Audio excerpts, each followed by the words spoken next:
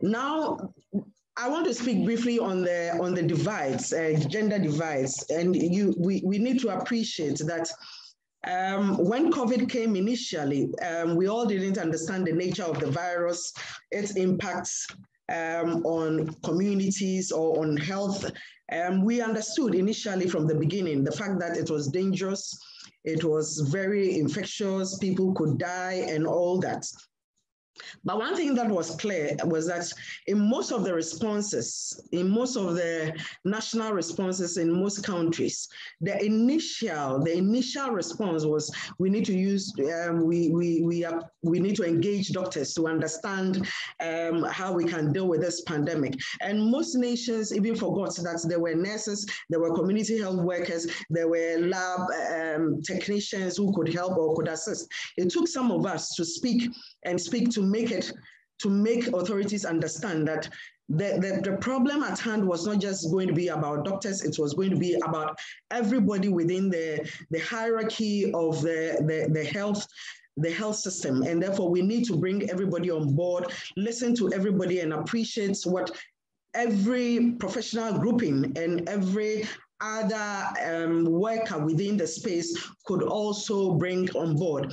And that resulted in many cases where some of the volunteers were brought on board as tracers, contact tracers, and to assist with education, to assist with vaccine rollouts, and so on and so forth. For mainstream professionals, and I want to speak specifically on nurses and midwives, we stayed in the clinical area and in the outpatient departments and on the wards and so on, providing the necessary care that is needed. But of course, the challenges of the pandemic was quite overwhelming because the PPEs were not available. Sometimes you needed a whole number of people to be tested because one person has been found to be positive. Testing was not adequate, sometimes because employers wanted to avoid having to invest in testing and isolation and quarantine, provision of the accommodation for same, they would not disclose the status of somebody who has fallen sick and it is suspected that that person has tested positive, all in the hope of reducing costs and managing the response. So these were some of the dire challenges that actually resulted in a lot of infections among nurses and midwives and other professionals, and resulted in some cases in death. When you talk about the community health workers, same issues affected them because they were working in the communities, they didn't have the adequate protective equipment, and they needed to also continue with some of the work that they were doing. But most importantly, some of the programs and projects they were on were more or less abandoned because the focus was on the pandemic.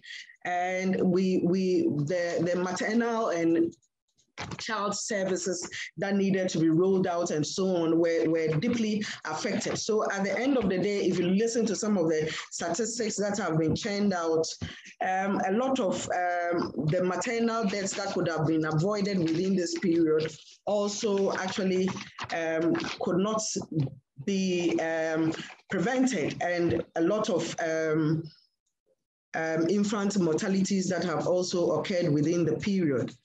And we have missed certain opportunities in terms of vaccinating children, in terms of other conditions like like polio and the rest that could have actually had impact on us achieving the Sustainable Development Goals and universal health coverage as a whole. So it is indeed an issue that going forward we all need to talk about, and I'm happy that the organizers have organized this this webinar, giving us the opportunity to talk about some of the issues. And we need to also focus on the gender-specific challenges for women and the women health force, and look at how we can build our systems to be able to support going into the future, because we never know when the next pandemic is going to hit. And gender-based violence is one issue that is also was also seen during the lockdowns.